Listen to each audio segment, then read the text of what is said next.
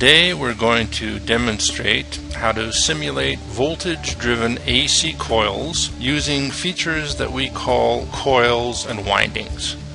I'm showing a 3D picture of a coil here where I've made sections of the coil invisible, and you can see it's a multi-layer coil. There are 5 layers, 3 layers with 27 turns and 2 layers with 26 turns. And the reason we're going to simulate this coil is that several prototypes have been wound and tested, and we have excellent confirmation between test results and our simulation. Now, we're going to model this in our Oersted program. Oersted is a 2D and rotationally symmetric model. So we're going to model this helical coil. We're going to approximate it with a rotational symmetric model. So what that means is we have the 133 circles which represent the turns, and this is not an exact representation of a helical coil. A rotationally symmetric model, you have to imagine the circles being revolved around the axis of rotation. I've shown that with a segment here. This is the y-axis, and as a result this would be a series of concentric rings. So that's not exactly a helical coil, but it turns out to be an excellent approximation. And what we will do, we'll group these together into what we call an eddy current winding, and what that will force the program in the simulation to solve the voltage for each of the turns will be added together and summed so that they equal 1 volt at a phase angle of 0. So we've already assigned materials. We put copper in the circles representing the turns, and now I'm going to show you how we're going to define the eddy current winding. So we're going to assign a voltage winding, and I'm going to use a box selection so that I can select all the 133 turns in one action. Okay, now the program is asking me what is the voltage. So it's going to be a voltage of 1 volt at a phase angle of 0. And now it's changed the shading to show that this is defined as an eddy current winding.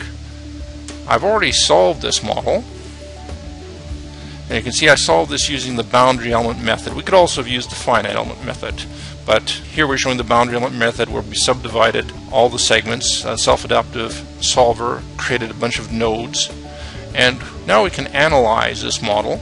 We can look at, for instance, the resistance of the winding, and I'll click on it, and it turns out the resistance is about 0.666 ohms, which is an excellent agreement with actual test data. We can also calculate the inductance of the winding, and the inductance of the winding is about 1.05 millihenry. Again, it's an excellent agreement.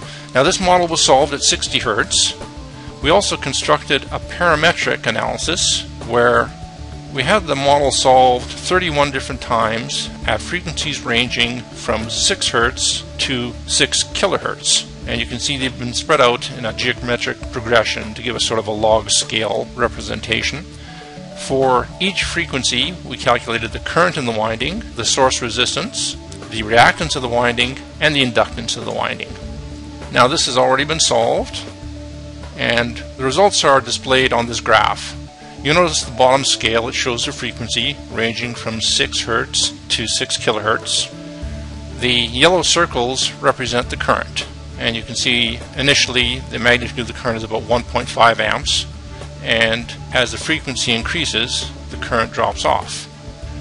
These red squares represent the resistance, and it starts off at about 0.66 ohms as we saw, and it stays fairly flat, fairly constant, until you get, say, around a kilohertz, and then the resistance starts to increase, which is natural. You'd expect that because of skin effect.